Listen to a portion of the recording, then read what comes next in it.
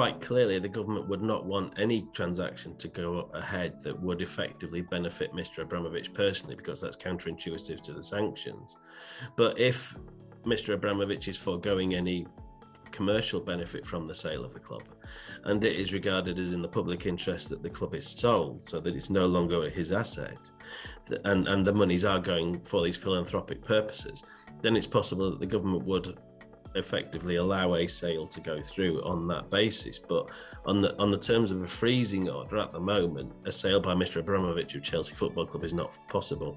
What the government has said is that under the terms of the licence, the club can incur reasonable cost in fulfilling its football fixtures, both home and away. So that would include travel and the cost of staging the matches at the home ground.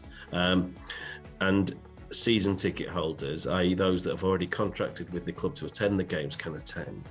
But from the moment of the freezing order, the club can't enter into further commercial contracts, be that with sponsors, be that with somebody purchasing the club, be that with even people buying tickets to attend the games that haven't already bought tickets.